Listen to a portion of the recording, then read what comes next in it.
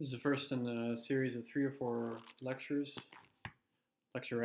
talking about systems of linear equations. First, we're going to start with some background. Just to review, I want to review the concept of a matrix product. So if we have a matrix, we'll talk about a 2 by 2 matrix A with the coefficients A11, A12, that's row 1, and row 2, A21, A22. So again, the subscripts here, the first subscript is a row number, second subscript is a column number, and then we have a vector x, which I will write as a column vector, x1, x2, has 2 components, and that's a vector. Oops, I guess I can't slide this up, 1 second here. I'm going to multiply these together. A times x. So this is a matrix times a vector. So we have A11, A12, A21, A22 times x1, x2. Matrix times a vector.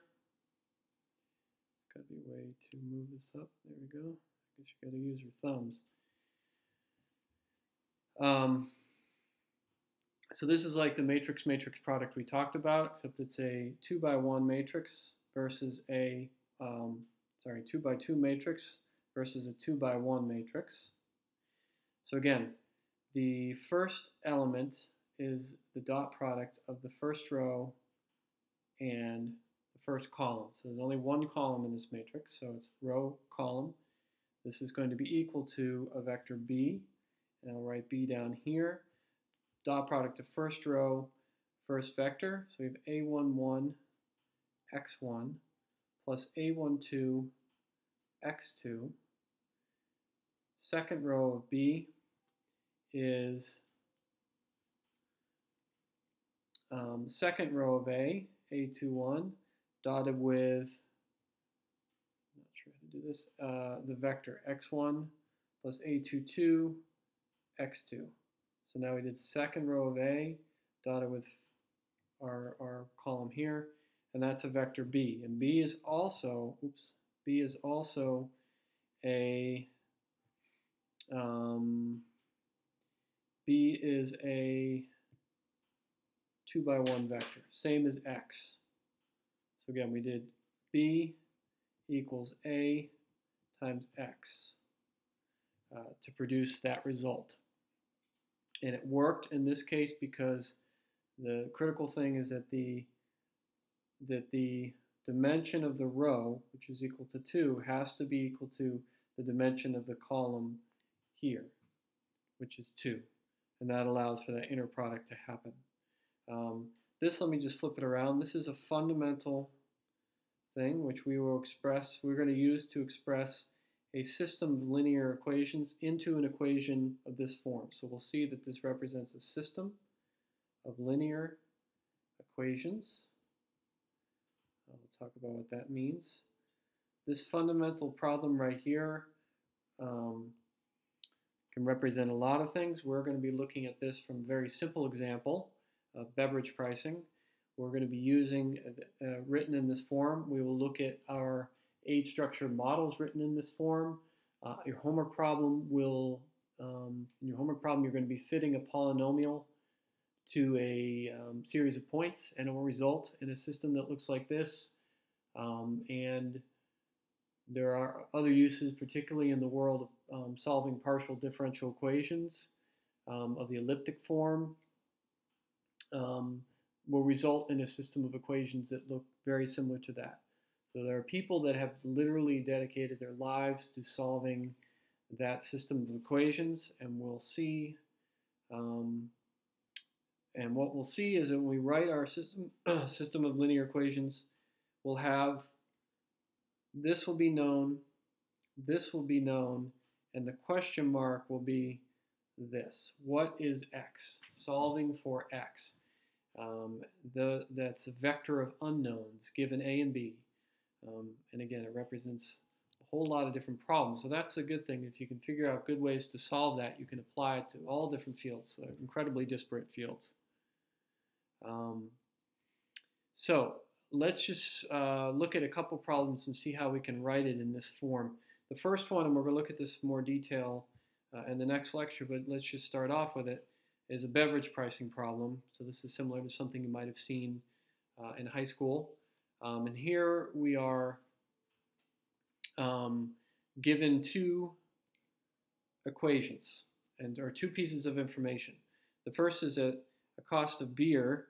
A beer is $5 and wine is $8.50 per glass. I don't go out much, so I have no idea if these are reasonable prices. Let's say for the record that they are. And on one day at the bar, they tally up everything and they find out that they sold the total number of wine and beer glasses they sold was 150. And the amount of money they made was $855. So B is my unknown number of beers and W is my unknown number of wine glasses. And what I would like to know is, and let me write my second piece of equation, which is $5 of beer plus $8.50 per wine. The total was $855. So the second equation, first equation has units of glasses, and second equation you're working with units of money, dollars. The question is how many beers were sold and how many glasses of wine were sold. Now, if you're given this problem, you would use substitution. You would find it, for example, you would say B equals 150 minus W. I won't go through this in detail, but you could take this B, plug it into here, the second equation. Now you have an equation that's purely in W. Solve for W, come back here, solve for B, and you're done. So two equations, two unknowns. Use simple algebra to solve it using substitution.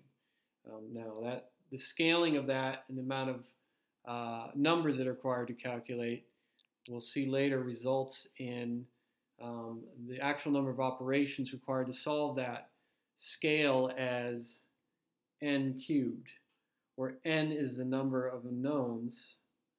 There are people who have done it slightly less than n cubed, but we'll call it n cubed number of unknowns operations. So it grows quite quickly, and when you're solving large sets of PDEs, it's not uncommon for your number of unknowns to be 10 million, 50 million, even greater than that. So when you're dealing with cube growth, the growth of number of operations as a cube of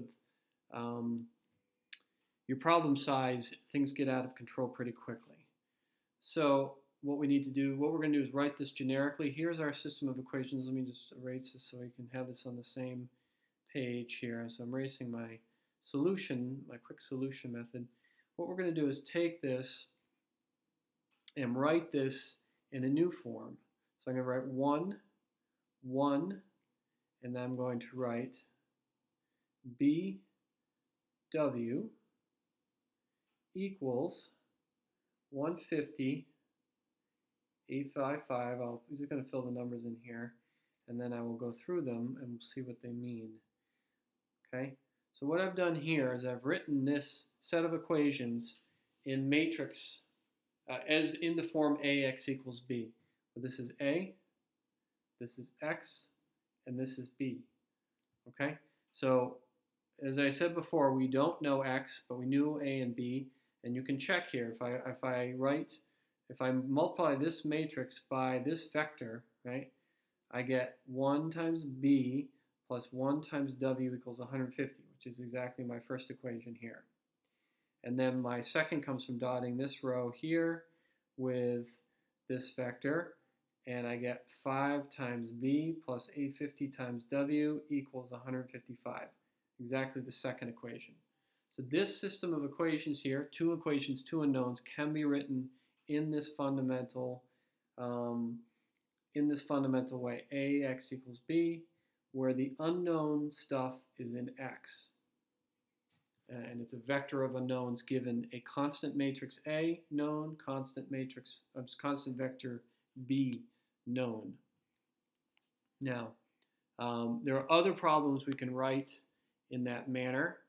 This next one is an age-structured model. So let's have a look at that.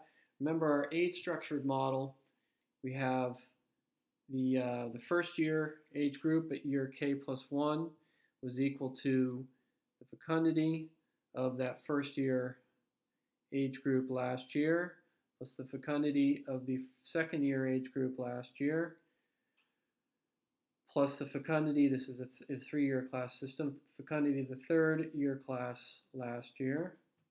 We have this year's, or next year's, let me say this year is k and next year is k plus 1. Next year's, let me say it backwards, sorry.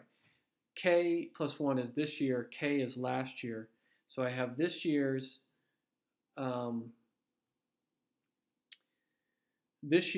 second year class is going to be the survivors of last year's first year class, and this year's third year class is going to be the survivors of last year's second year class.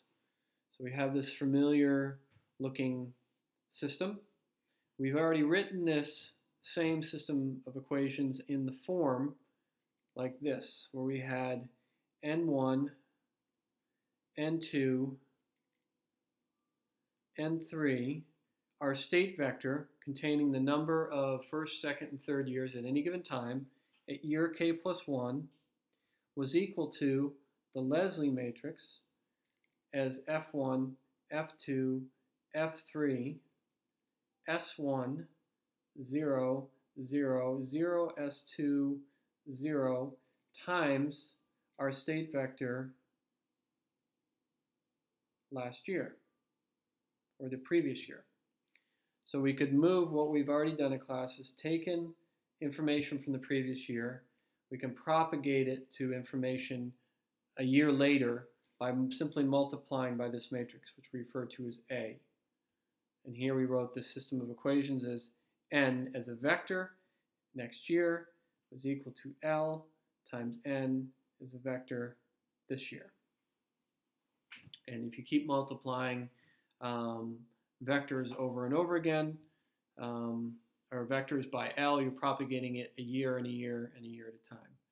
If we flip this problem around and we say, if we've observed this population right here, and we want to know what population it came from, essentially, we want to go backwards in time.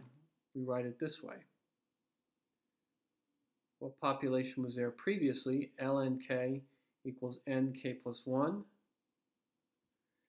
If we write it backwards, we have known this year, known transfer matrix. This is contained as biological quantities, namely fecundity and survivorship. What is the population it must have come from? So this is now an implicit set of equations, a linear set of equations. Linear in both these cases because the unknowns, which are now going to be these, I'll underline them in orange, the unknown quantities, last year's population classes, appear in these equations in linear form. There's a k there, but that's a year number. It's not an exponent. So they're all linear. Remember, nonlinear equations have the unknown variable in as a square or other than to the first power. We saw that also in the beer and wine. This is b to the 1, w to the 1, b to the 1, w to the 1. They're all to the 1 power. And that allows us to write it in this form. If they were not, for example, if this were squared here, we can't write it, we couldn't write it into this form right here. We'd have to linearize it or solve it as a full nonlinear system, which is hard to make generic. So again, we can also write the Leslie system in the same method, AX equals B. All right, so in the next thing we're going to do is we're going to look at solutions of this. What does it mean to find a solution to this? And most importantly, the point of this lecture is, can we find a solution? Can we find a solution? And then under what circumstances do we find it? And how can we check beforehand whether we're going to find a solution or not? We're going to engage in,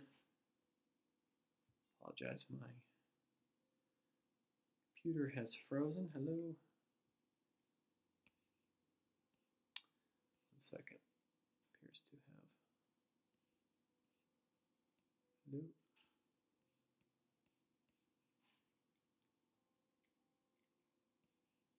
Okay, I'll stop it here. It's not mirroring my writing on the iPad. And we'll pick up and we'll talk about when do we find a solution to this equation right here.